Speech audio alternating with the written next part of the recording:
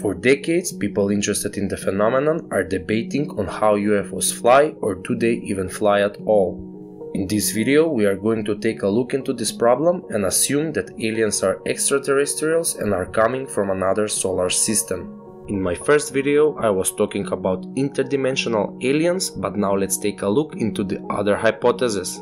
What if they are visiting us from very far away, and how do they travel such a vast distances measured in light years? Many researchers are suggesting the exotic anti-gravity system that frees the craft from the force of gravity. This exotic propulsion system is required if we want the UFOs not to break the known laws of physics. In the 2004 Nimitz case, the Tic Tac UFO showed acceleration of 12,000 g-forces and speed over 100,000 miles per hour. No known material can sustain that force in the nature. But there's one way to go even faster than that, and that's if you move along the geodesics of space-time. In this video, I'll try to explain briefly what UAPtheory.com has speculated.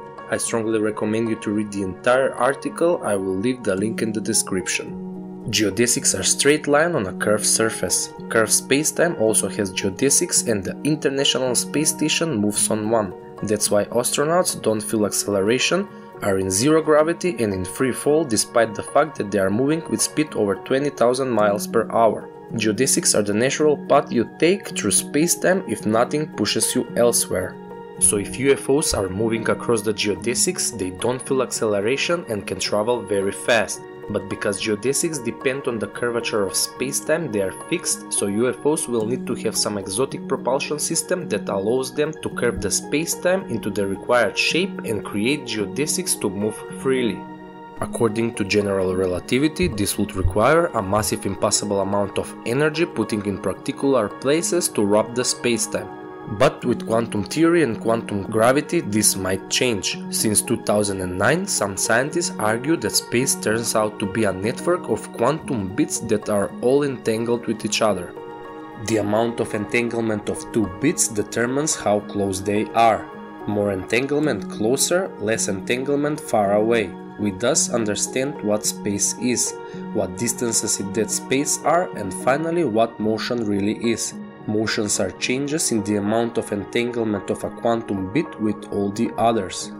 This propulsion system would manipulate the spatial entanglement network and introduce curvature, thus enabling geodesic motion. So if we had a complete theory of quantum gravity, a complete description of the entanglement network, then we should be able to create technology to manipulate the network just as we can build quantum computers by knowing quantum mechanics.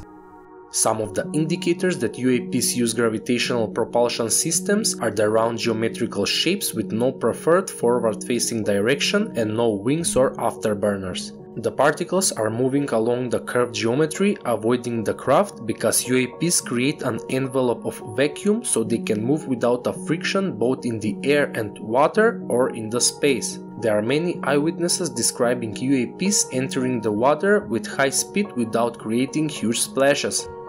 As some videos suggest, we should see gravitational lensing around the UAPs when they maneuver, as they must change the geometry of their distortion field to change their trajectory. If this optical effect is large enough, we should see the UAP change its shape as it accelerates or turns. We may also see the background of the UAP distorted in its vicinity.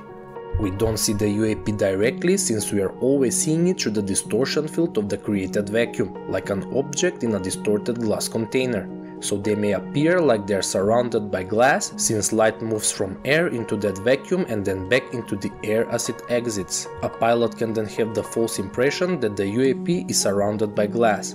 Ryan Graves reported that many pilots have witnessed the flying dark cubes inside a glass-like balls.